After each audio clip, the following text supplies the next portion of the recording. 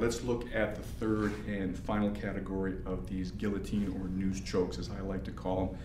They are really efficient. They're fairly easy to learn. The next category are figure 4 versions.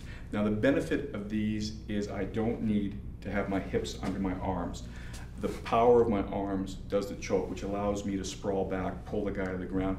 Later you'll see these as part of tackle defenses, things like that. But right now I just want to look at the mechanics to show you another way of powering the choke. So the difference is, instead of using my hips to pull up or putting them in the center, I'm going to use my hands here. The two basic versions are to do it this way or this way, okay? With either my hands figure forward. Now, first of all, I'm putting my hand a little to the left here to give him a little bit of breathing room. But basically, you want to get his arm in here and get as tight as you can. I want my elbows close together. It's really tight in his neck, and I want to be careful. I don't want him to pass out while we're talking here. It'd be kind of embarrassing for the poor guy to wake up and wonder if we finished.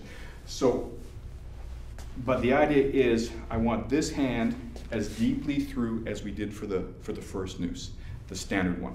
Then instead of grabbing here, I'm going to post as close to his neck with the second hand, and then we figure 4 like this. And I want to get this figure 4 as deeply over as I can.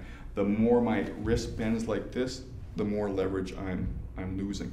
Now, to make sure that my partner doesn't pass out while we're talking, I'm going to figure 4 a little off like this. But remember, the closer you can get it, the tighter it's going to be. And this also brings your elbow closer to you. There's more leverage.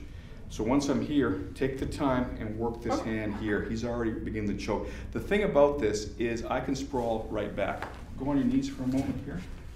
And you're going to support my weight because I'm going to lean back. So just go on all 4s. That's perfect. Okay, the difference with this kind of choke is I don't need to have my hips under me. I can choke him from here.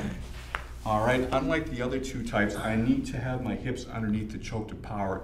With this kind, I can be way back. So if he actually is able to hit me in the groin or he's trying to tackle me, that kind of figure 4 noose is really, really effective. Let's take a look at the details here. Really, there's just two grip variations, all right? I've shown you the first one, which is a basic figure 4.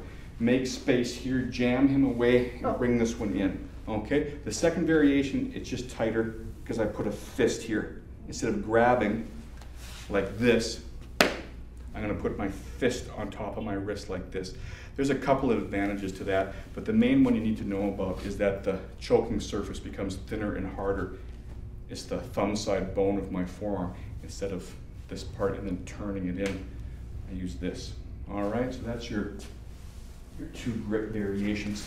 This one's a little easier on his neck. So remember, I need to squeeze in and then take this hand and climb it up and roll. Make a rolling action like this, which drives it in. The advantage of this is I don't need to be standing with him. I can actually sprawl my weight back, smash his head into the ground as I apply the choke, and I can be, you know, basically perpendicular to him, head to head with my legs back far, which would take my groin out of the equation if you're really worried about that. And it's actually a little tighter and faster